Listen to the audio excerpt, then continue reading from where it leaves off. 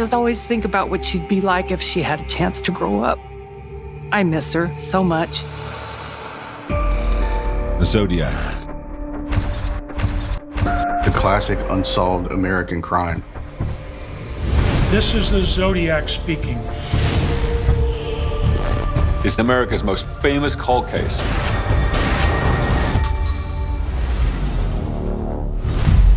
Thomas Horan interview, take one. Nobody has come close to cracking this for over 50 years. I believe all the murders were committed by one person. That doesn't make any sense. The ballistics don't match. The fingerprints don't match. The witness descriptions and survivor descriptions of the killer don't match.